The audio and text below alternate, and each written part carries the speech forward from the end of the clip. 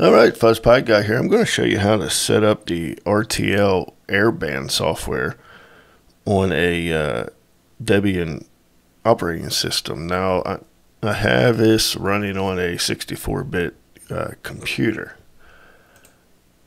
So this may or may not work on a Raspberry Pi.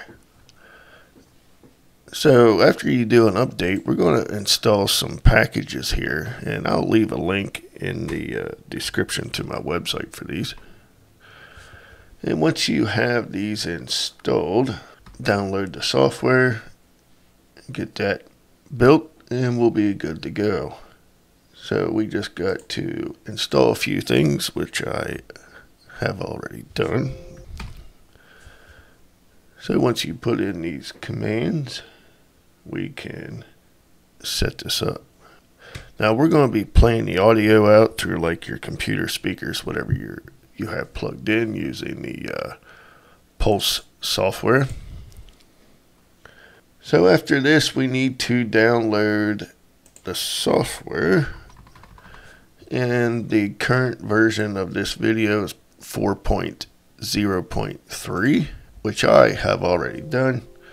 So after we get it downloaded, we can just do a CD into it.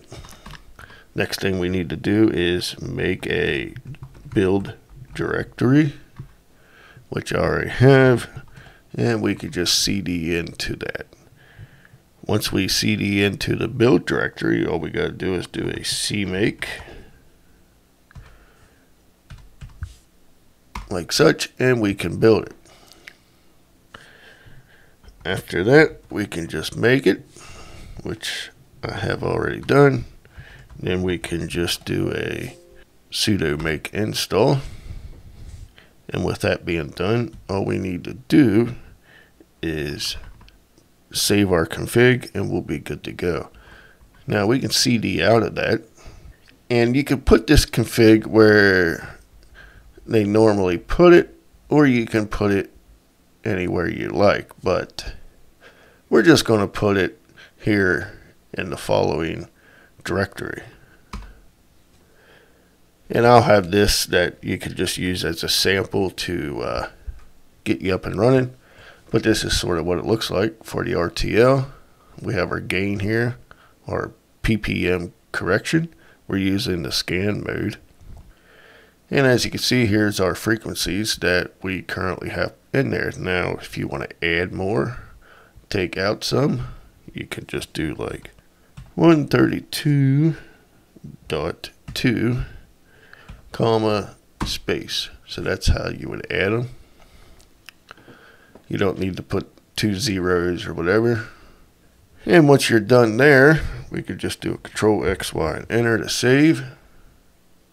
And now what we can do is, with our RTL plugged in, we can go ahead and try it out and see if it's going to work. And as you can see, it is scanning the frequencies. So it should be up and working. So I'm going to pause the video and make sure we're getting some audio, and I'll be back. Alright, I just verified, and we are getting audio out of the computer speakers that I have plugged in. Alright, thanks for watching. Stay tuned for another one.